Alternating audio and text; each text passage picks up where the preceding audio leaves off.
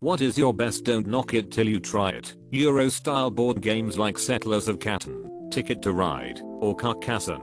When I tell people I play board games like this, they automatically think they would hate it, but give it one try and most people enjoy them. The hardest part is actually getting someone to sit down and try one, and setting up Settlers expansion packs.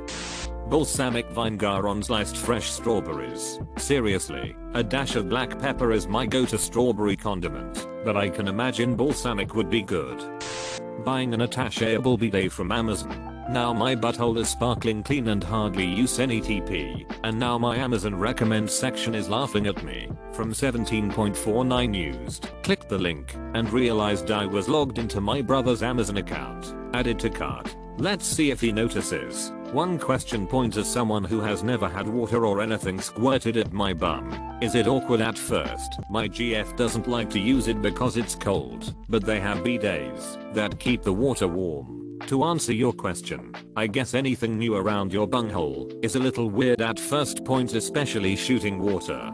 But just think about it as a shower for your butthole point, not much difference. In fact, find a shower with a detachable shower head and try it out. One thing I would say is that you kind of have to control your sphincter a bit, because the water can shoot into your rectum and work like a mini enema, but I've never had any issues. If anything, that cleans your area down there even better.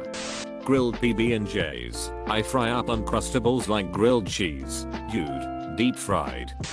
Badminton. It's not just some backyard PSY it's actually really intense and fun. I effing love badminton. Wear pajamas under your pants whenever it's cold out. It will change your life. Loungeons. Therapy. Seriously, it's good stuff, and you don't have to have major mental illness to benefit. Listen to music in the shower. My favorite part of this is how the echo of your voice in a shower always makes you sound like you have the best voice in the world when you sing along. Parmesan cheese in your soup. It gives it a great flavor, especially in tomato soup. Cheese turns it into pizza soup. Over easy egg on a bacon cheeseburger. This is a bad thread to read while pregnant. Now I cannot function until I go eat an egg burger. You are making a person eat all the damn egg burgers you want. Take your pants completely off when you sit down for a dump. The slightly lessened restriction on your lower legs is fantastic. I read somewhere that the human body was actually made to while squatting, and the way we do it now adds unnecessary stress to the bowels. Can't say I've ever actually tried it though. We have a bathtub directly across from the toilet.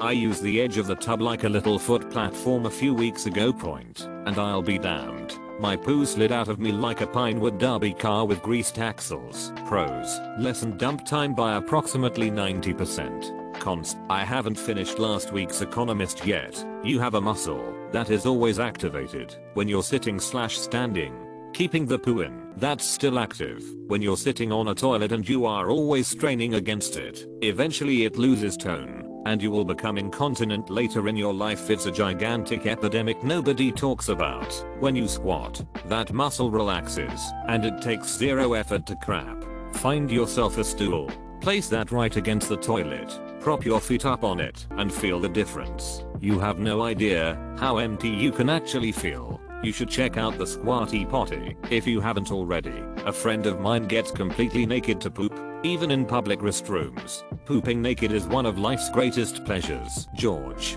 Right, a friend. Not gonna lie, I've done this pre-shower. You feel like you're shitting the way you were meant to Chocolate with sea salt.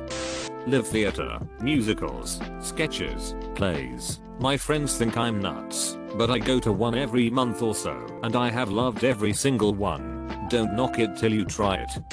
Sitting down in the shower. If you're ever even a little bit stressed, this can be the most relaxing thing to do. Get it a good temperature. Sit down, pull your knees up, and wrap your arms around them. Put your head down, and just let the water pour over you. It's goddamn amazing.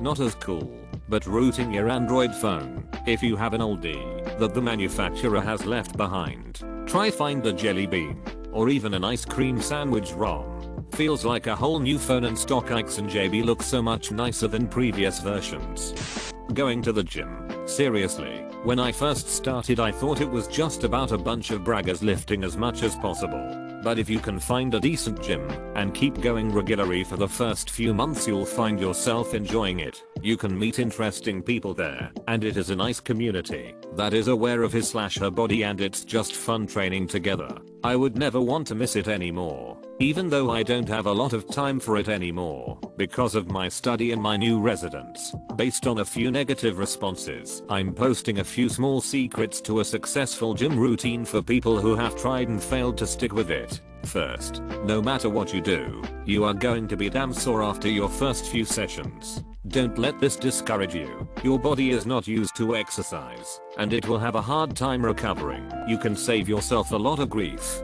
by going easy on yourself the first few times. Eventually you won't have any soreness. Next, realize that everyone has a hump to get over. This is partially due to the aforementioned soreness, partially due to feeling out a routine and getting into a habit, and partially mustering willpower to actually go and not sit on your butt at home. However, once you've been following a routine for a few weeks, it will start to feel great. Also, and I cannot stress this enough, you need to find exercises you enjoy. If you hate running, ride a bike. If you hate biking, try an elliptical. If you hate push-ups, do bench press, etc, etc. You should feel good while you are exercising. Not like don't confuse that to mean it should be easy though. Eventually, if you get more into it, you can go back and try some things you didn't used to enjoy. With more developed muscles, you may find they aren't so bad anymore. Start small. People want fast results, but going nuts and spending 3 hours in the gym because you're really putting in the effort this time is not the answer. You will hate yourself for the next several days and never want to go again. Pick a few exercises, maybe 4, and spend a half hour doing them. Increase the breadth of your routine gradually over time. You can't rush this stuff. Finally, don't kill yourself. You don't have anything to prove to anyone by slapping more plates onto the bar than you can handle. Lift light, run slow, build your strength over time, and learn to do your exercises properly and with an appropriate amount of weight. Improper form and excessive weight makes for a fast track to injury. If you're self-conscious, realize that the people who know what they're doing at the gym are shaking their heads at guys with terrible form lifting huge weight, and they respect guys with great form lifting appropriate weight. I never talk to anyone at the gym. I don't want to. Just let me groan and sweat in peace. Sleeping naked. I always assumed everyone did it, but apparently not. I do this too, but keep sweats and a shirt nearby in case of fire or some other event that would leave me swinging my junk in the street. Such foresight is admirable. Never pass up an opportunity to swing your junk in the street. You should organize a Reddit sleepover, only if we all wear footy PJs. At first. Bonus, soft sheets and a lady friend next to / on top of you. Prostate massage. Sushi or a shower beer. Replace vanilla extract with coffee grounds when baking, if you're a coffee lover. Avocados. The consistency used to make me cringe, but now I love them. Guacamole. On pizza. In sandwiches. Plain with salt/pepper. Sushi point, seriously can't get enough of them now. Smile. Holy crap, this shit's overpowered. I didn't realize how manipulative our moods are until I started intentionally smiling at people and observing their responses. I'm one of those people that can be perfectly content on the inside, but not show a sign of it outwardly. So when I started faking it for a job, customer relations stuff, the response was nothing short of mind-blowing. Throwing a sheeting grin in the face of Beat It's 9000 and her devil children knocks her so far off balance you expect her to topple out of her motor scooter. And when dealing with the opposite gender, forget about all this art of games, just make it obvious you're having a good time will have you swimming in the attention. Who knew people were attracted to fun, right? Holy crap, this shit's overpowered. It's getting nerfed in the next patch. Enjoy it while you can. Foe. Best soup ever. Being nice to people for no reason. It will change your life. Simply making eye contact and smiling at someone will make their day, unless you're standing next to them at the urinal. So what I'm getting from this thread is to eat mayo, pickles, peanut butter, and chocolate with a pen up my butt, having sex, and playing Magic the Gathering. Hi, I'll see what I can do. I. Dungeons and Dragons. Started playing with my flatmates recently, and it's great fun. although this could be dependent on who you play with. Our sessions are basically a few hours of adventuring and laughing. Potato chips on PB&J sandwiches. Plain tastes best, or a mild flavor, like BBQ or salt and vinegar. In what world is salt and vinegar considered a mild flavor? Salt and vinegar crisps in a ham salad sandwich with some mature cheese. OMFG. Online dating. I consider myself a reasonably attractive dude with a good sense of humor, and I never had real issues meeting girls or anything at college, high school, etc. when I entered the real world. However, I didn't have time to go out. Also, I had my theory. At every bar is probably a handful of girls you may be interested in. Out of those 5 or so, 3 probably have boyfriends. Out of the remaining 2, it is possible that they don't have any interest in you at all. And if one does, she may not be looking for it, and or her friends can cock block. Online dating is like drafting a girlfriend. You get to pick who you want to talk to, sift through tons of pictures to find people you're attracted to, and use the shotgun approach to see who gets back to you. Best of all, you know they are there looking for someone, especially if it is a subscription site. If you don't add online dating to your dating repertoire, well, more for us. Agreed. After a lot of reluctance, I joined OkCupid after a friend suggested it. I met one girl who was a complete disaster. We went on one date, it sucked, and we never talked again. The second girl I met was awesome. We've been dating for 3.5 years and we are getting married in October. I'd say that's pretty damn efficient. Perks include having someone automatically know what you're looking for, trying to meet women at bars, parties, etc. is always awkward, because you don't really know where they are with regard to relationships. Is she single? If she has a boyfriend, is she happy with him? Or is she looking for an exit? If she's single, is she just happy being single? Or is she looking for a guy? These are crucial questions, but it's not really polite to directly inquire about them.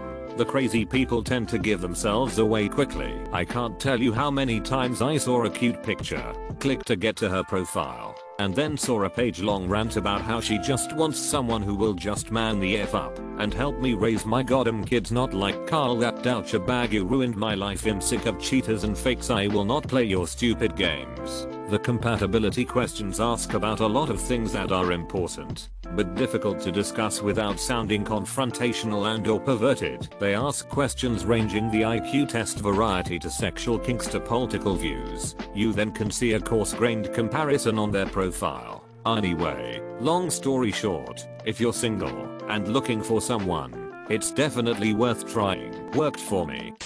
Chocolate covered potato chips. That actually sounds really good. It's got the sweet and salty thing going on. Jalapeno flavored potato chips in dark chocolate. Freshly deep fried dill pickles. They don't reheat well at all. Ketchup on green beans. Yes, I grew up in the South. Why do you ask? The McDonald's by my house has a version of these. They coat the pickles in sourdough batter and fry them. It's called THE*MCDILLDOUGH*. Mountain Dew floats. That shit's good. Also, watching bad, as in almost painfully bad, movies with friends. They're hilarious when you can make fun of them with friends. Using baby wipes when you poop. I think it was Howard Stern who pointed out that if you got a bit of human sh on your leg, you wouldn't just wipe it off with a piece of dry tissue. It makes your butthole feel like it just smoked a menthol. Incidentally, I used a body wash the other day that had menthol in it. My escape hatch felt like a York peppermint patty commercial. This is not something I want. I prefer to wait until I'm done pooping to use the wipes. But I suppose this is a don't knock it till you try it thread. People knock these. I've never looked back since I remember they existed a few years ago. Sushi. I couldn't even think of putting raw fish into my mouth without my stomach turning. Then I tried it. Life has never been the same. Sushi is one of my favorite foods. It's interesting sushi is listed in this thread. Living in California all my life, it never even occurred to me that sushi was weird. Cool getting other people's perspectives. I often forget that there are people who think chopsticks are exotic and sushi is dangerous. Sushi isn't necessarily raw. The term sushi just refers to the vinegar ice used. It is often raw, but that shouldn't be the assumption. Sashimi is raw fish. Cooked sushi are typically more grilled eel or seared beef, while the center is still very raw. Sex in public places. What a rush. The sex probably isn't what most people have a problem with. It's most likely that whole "I don't want to get arrested" thing. Taking a shot of whiskey and chasing it with kosher dill pickle juice. Sounds disgusting is delicious. And then a line of coke. Obviously, another line of coke. It's called a pickleback, and they are goddamn amazing. At the same time, they also seem to be the heartburn express. So if you have issues with heartburn, I'd stay away. Hot Kool-Aid. Everyone always turns their nose up to the idea of making Kool-Aid with boiling water instead of cold water. It's amazing. I made this for you. Liverwurst. Everybody always cringes when I get it, but it is delicious. Get it with mustard. So good. The top comment isn't anal. So proud of Reddit today. Dipping french fries in a vanilla milkshake or ice cream. I order a chocolate frosty with my burger and fries from Wendy's for this very purpose.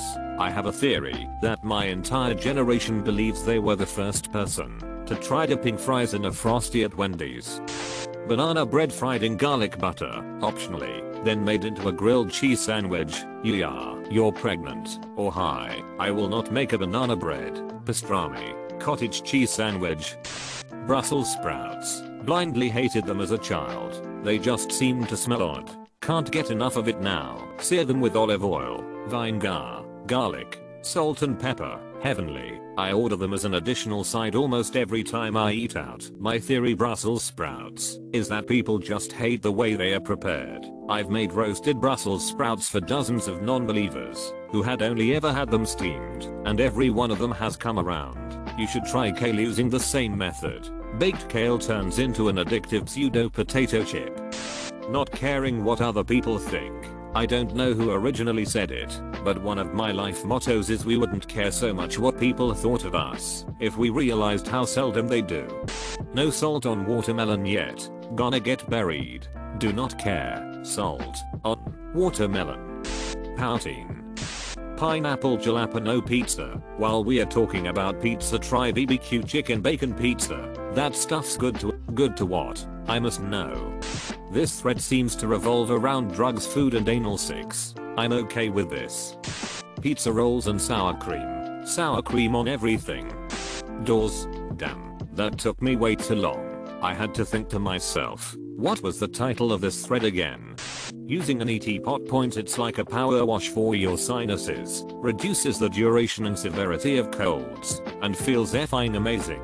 Most people I know think this looks like a torture device, and would rather pound Sudafed for 2 weeks. Nerdy games like Magic the Gathering. Deactivating your Facebook account. Since finding Reddit, my Facebook time has dropped by 85% at least. My sitting in front of the computer time has increased by 500%. Unfortunately, I feel the same way about D&D. Everyone makes it out to be some game fat neckbeards play in a basement and slay trolls. While this is somewhat true, the game is much more than that. It's about telling a story and interacting in your own way. It's like playing a video game and not being restricted by the coding of the game. You can do whatever you want. Oh, there is a town guard watching the door to a supply building, and you need a way in. Just stab yourself and yell for help to get his attention, and have him assist you while your friends sneak in. Dungeons and Dragons is basically a structured version of the time-honored act of sitting around a table with snacks and beer telling stories. My D&D group consists of the following. Friend #1 former inmate, convicted of possession with intent of coke, sold Ian coke throughout high school, and until he was 22, was heavily involved in gangs, then had a daughter to a crazy woman, and went straight, so he could be a single father, which he is an awesome single father. Friend #2, brother of friend 1, ex-Navy, works hard every day of his life to support his developmentally challenged son.